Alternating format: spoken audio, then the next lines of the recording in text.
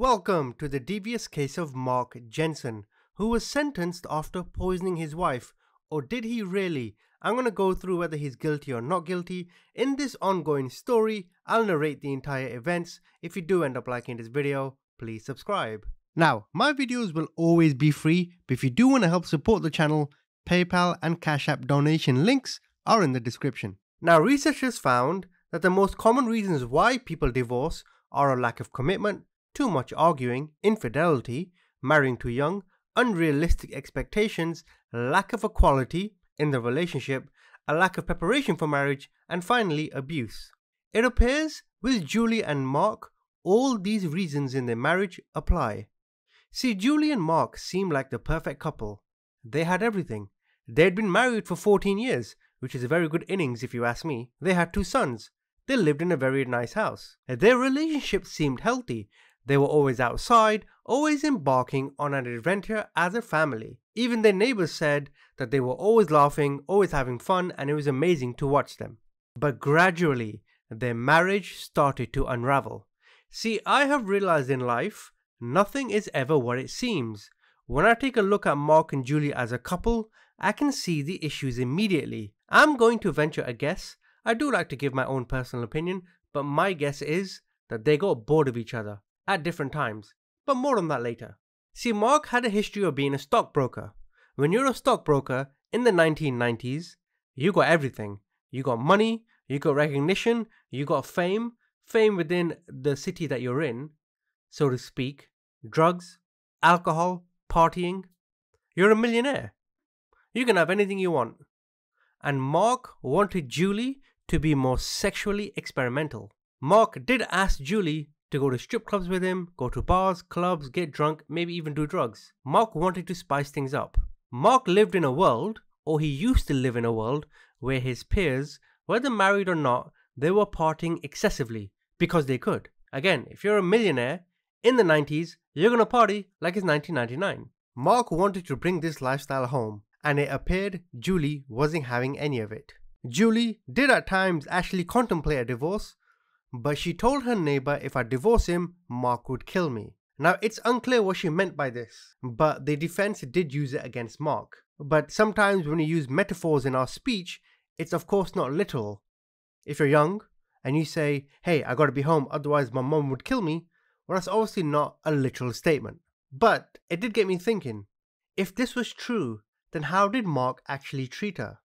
If Julie felt her life was in danger, then was Mark physically abusive? I mean, a divorce these days is as frequent as a Taco Bell sandwich sending you straight to the bathroom. But perhaps this was an indication into the dark and unenvious world of what life is really like for the upper class. See, looking in, everything seems rosy, but sometimes too much of a good thing can be disastrous.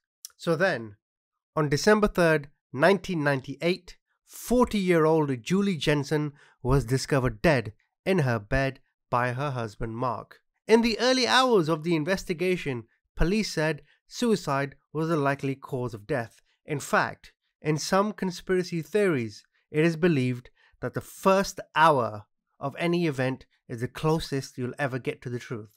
The DA was at the house on the 3rd of December, and he felt very differently. The DA said it didn't look right. And this is interesting. See, when you're a police officer or when you're a lawyer and you go to the actual crime, the site of the crime, your experiences, the energy you feel, the way you process the events and the information in your head, you can kind of get a feeling of what happened. It's experience, right? We as human beings, we can use this in any situation. And at that time, the DA wasn't sure about Mark's explanation of this being a suicide. Now, it was reported that during her funeral, Mark was standing near the casket, but he was laughing and he was joking as if he was at some cocktail party. And when the autopsy came in, there was no evidence of foul play. However, what Mark and the authorities were to find after would change the course of this case forever. And by the way, if you have not subscribed yet, please do. I need to get to 100k ASAP so I can tell my mum that her son is no longer a fraud. So let me summarize all this for you. Mark and Julie were married, but their marriage became stale. That's fine, it happens. Now, some years prior to her death, she had an affair. It seems at some point Mark forgave her, maybe he didn't, we don't really know for sure, and he moved on. But can you really move on from that? And it makes you wonder, why did she cheat on him in the first place? In many ways, if your partner cheats on you, as much as it hurts, there could be some weight off your shoulders. When you're over the pain and when you're thinking clearly, you may feel compelled to go and have your own fun that you've sacrificed for marriage. Do you know what I mean? You might think, alright, I forgive her, but let me go have my own fun now. She had hers, I want mine. There's no excusing what she did, but it seems to me that she wasn't getting the attention she wanted and she was very much neglected by Mark. Now, what the police actually discovered was a letter that she wrote confirming that her husband might kill her. But before I show you the letter, we need to understand Julie's mental situation. So here's Dr. Richard Bowman during the trial. She denied smoking, admitted to occasional alcohol, and told me that her mom had had alcohol problems, and so she was careful about the alcohol consumption. Okay, and I'm still not clear. Is she reporting some feelings of some depression at the time and reporting that she'd had depression with treatment with Prozac in the past, or is she only talking about history at that point? Well, she was talking about some PMS symptoms, and sometimes that can be bloating and cramping and such, but that can be emotional problems. And then she did mention some being tired, fatigue, and so I was concerned that there may be some depression there. And so in terms of what your feelings were as to whether she was experiencing any depression in September 21 of 1998, did you feel she was? I thought she could be somewhat depressed. Okay. The doctor confirmed that Julie was suffering from some form of depression. The doctor went on to confirm that depression ran in Julie's family, and this was the narrative that the defense was hoping would stick. In fact, the doctor did mention that Julie's mother did have alcohol issues, but you can decide for yourselves if Julie really was depressed. Yep. It says she was miserable, depressed. Well, let me write these down. She reported that she was miserable? Yes. Depressed? Yes. Some of this may have been my paraphrasing, but that was obvious from our contact and discussion. She discussed or described marital problems. Marital problems? Marital problems. And she did allude to an affair that she'd had in the past and felt that Mark had never really forgiven her for that. What neither Mark nor the investigators knew was that Julie had left her own testimonial about what was going on in her house. Before she died, she actually gave an envelope to her neighbors and said, if anything happens, give this to the police. After her death, the neighbors gave the police the sealed envelope, and inside it was a letter written by Julie. Now, here is the letter. This is the official letter that she wrote. First of all, it says Ron Cosman or Detective Ratzenberg. It's interesting how the letter is directed to the police officers specifically. Sorry. And this is because Julie had actually complained to the police previously about concerns in her marriage, but because the police had no evidence, they didn't pursue Mark any further. But she obviously remembered the detectives' names. So the letter said, I took this picture and I am writing this on Saturday, November the 21st, 1998 at 7 a.m. This list was in my husband's business daily planner, not meant for me to see. I don't know what it means, but if anything happens to me, he would be my first suspect. Our relationship has deteriorated to the polite superficial. When she says list, she's referring to a list that she found Mark made. It was like a shopping list that included poisons and all this other stuff. But I'll get to that in a second. I know he's never forgiven me for the brief affair I had with that creep years ago. Mark lives for work and the kids. He's an avid surfer of the internet. Anyway, I do not smoke or drink. My mother was an alcoholic, so I limit my drinking to 1 or 2 a week. Mark wants me to drink more. And this ties into what I said, Mark wanted to spice things up. Mark wants me to drink more with him in the evenings. I don't. I would never take my life because of my kids. They are everything to me. I regularly take Tylenol and multivitamins, occasionally take OTC stuff for colds, I think that says Zantac, or Imodium, have one prescription for migraine tablets which Mark uses more than I. I pray I'm wrong and nothing happens, but I am suspicious of Mark's suspicious behaviors, fear for my early demise. However, I will not leave, and I presume that's the kid's name, my life's greatest love, accomplishment and wish, my 3Ds. And the shopping list that she mentioned was written by Mark, and it included a list of items such as poisons, syringes, etc. And the investigators viewed the contents of the envelope, this letter, and they saw it as key evidence as Julie's last will and testament. Mark himself had some secrets of his own. He had been having an affair with a married co-worker, Kelly Labonte, and professed his love to her in emails that were found on his computer. Now this may not be surprising, but this could be a motivation for murder. If you take his affair and the letter you just read, the prosecution have ammunition, which if dictated in the correct way, they could convict Mark. They could argue, hey, he wanted to get her out of the way because he's having an affair. Now, there were months of legal wrangling, but eventually, investigators were dealt a crushing blow. In 2002, the letter was ruled inadmissible. This is because in the US, the accused always has the right to face the accuser. And that's interesting. In other words, if you are accused of a crime, you have the right to face your accuser. Like, defendant, plaintiff, all that stuff in court. But because Julie was no longer alive, Mark could not face her, which is his right. Therefore, that letter was inadmissible. The DA did say he can't confront her because he killed her, which is actually a very good point, to be fair. Even Julie Jensen's 4 brothers were devastated. They went on to say, we should fight to get the letter admitted, because that was Julie's voice. Now in 2007, after years of legal disputes, which made their way to the Wisconsin Supreme Court, Julie Jensen's letter was finally ruled admissible and a trial date was set. Now, during the trial, Mark was accused of murder in the first degree. The trial itself did take place 9 years after his wife's death, and it was shown live on cable television and the internet. The Attorney General, Bob Jamboy, argued that the man poisoned his wife with antifreeze and then suffocated her so he could start a new life with his mistress. Kelly Labonte moved into the Jensen household shortly after Julie's death, and she and Mark married in 2002, which, with all due respect, Mr. Jensen, rookie move. Rookie move. That's the height of stupidity. Imagine this. Your wife dies in suspicious circumstances. Your mistress moves in with you in the very house that your wife lived in, and then you marry her. What a rookie move. Now, the suffocation argument was a shift in the case that came after. So the DA had the letter as its smoking gun. Well, it wasn't really a smoking gun, but it was a key piece of evidence. But then the suffocation. This was amplified in court when a man by the name of Aaron Dillard, who was an informant.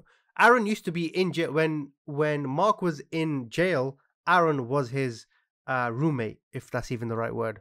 Aaron decided to come forward, and he made a deal. He will tell the prosecution everything Mark told him in jail, for time off his own sentence. Asked you, is there any way to get around this? Yeah. And what'd you say to him? I said the letter is only if they don't corroborate what Klug said. If they don't corroborate it, then you're fine. But if they corroborate it, you're fucked. Well, tell me about that. He was laughing that he said you came in and put the bottle of Benadryl on the table and, said he poisoned his wife with Benadryl and antifreeze and things along that sort. And he was kind of laughing about, well, if I gave her that much Benadryl and I mix it with antifreeze, she'd be full of Benadryl, that kind of thing. Okay, so he was pretty dismissive of my theory. Absolutely. From the forfeiture hearing. Yeah. That you guys lost all the transcripts or all the paperwork from the toxicology reports and all that stuff, and then he was making comments about that. I said, well, then if that's true, then you can just make your lawyer order new blood tests and have your own blood work done, and if they can't produce the blood samples, that should be a pretty decent way out of it. Well, I mean, he was telling me that basically his wife was crazy, that she was insane, and that she would self-medicate herself, things like that. Did he ever say anything to you about Julie that would cause you to think that he in any way regretted her death? No, Did he ever tell you that he missed Julie? never. Tell the jury what Mr. Jensen told you about what he did.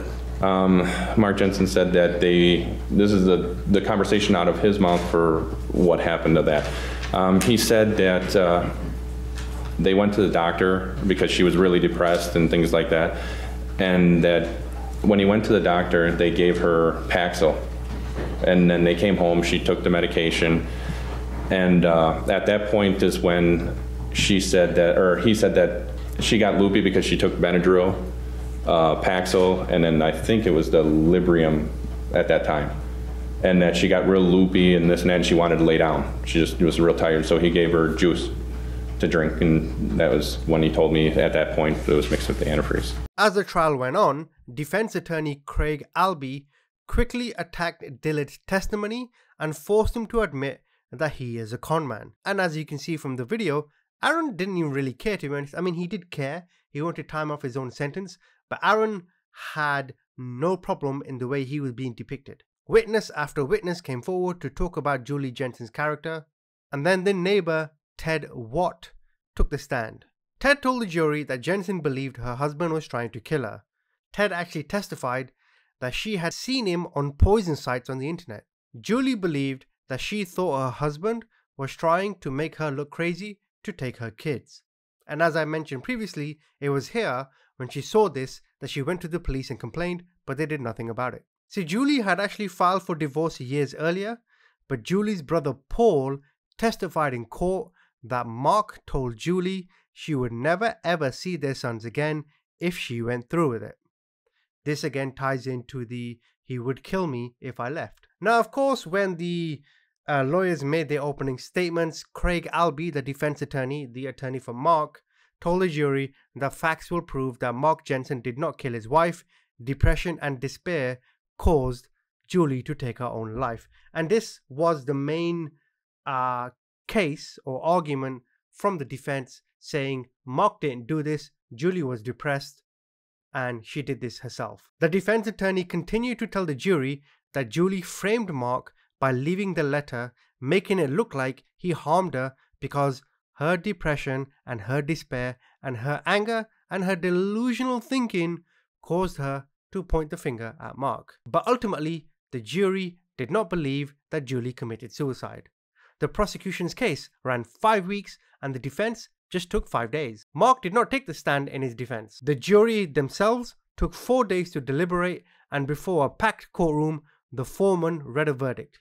We, the jury, find the defendant, Mark D. Jensen, guilty of intentional homicide of the first degree as charged in the information. So unless there is some reason why sentence should not now be pronounced, I'll ask that you stand for sentence, please. Mr. Jensen, it is the sentence of the court that your custody be committed to the Department of Corrections for confinement in the Wisconsin state prisons without possibility of parole for the remainder of your life. You may be seated. So of course, Mark appealed his decision, and as the years have gone on, he's been going through more legal wranglings.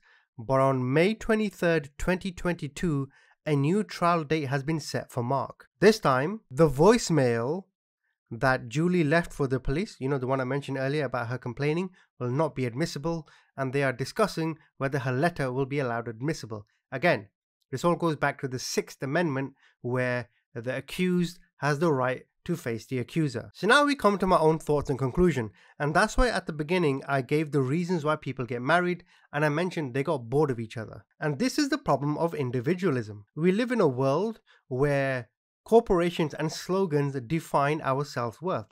Pepsi, live life to the max. L'Oreal, because you're worth it. When in reality, the very people that we need, the very people who are supposed to make us feel great, are the ones we love in the first place. Just take marriage, for example.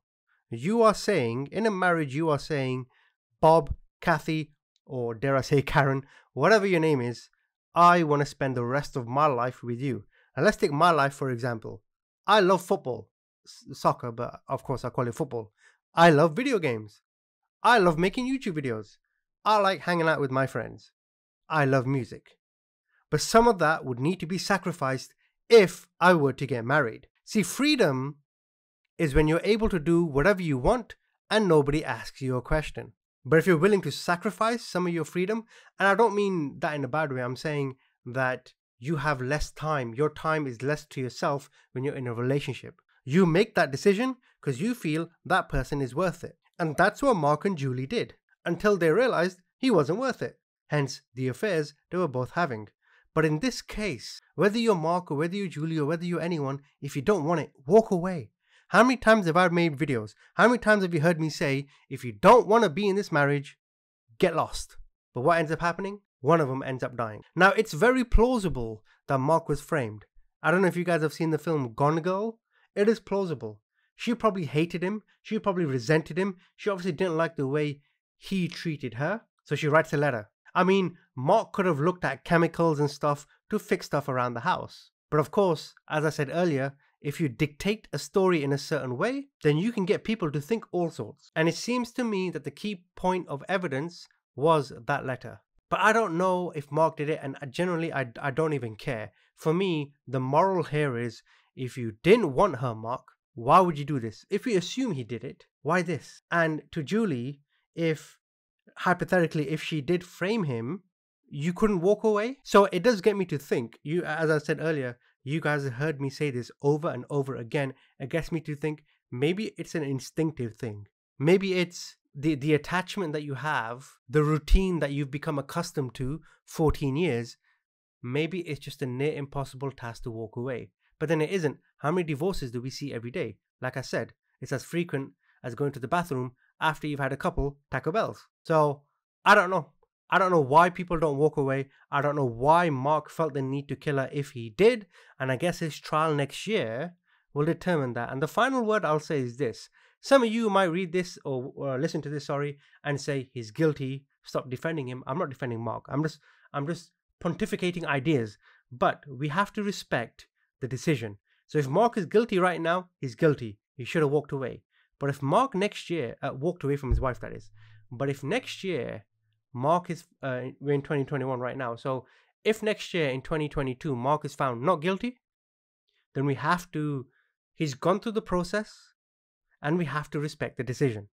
And if he's not guilty, then my Julie, you've definitely run a number on him. Thank you for watching.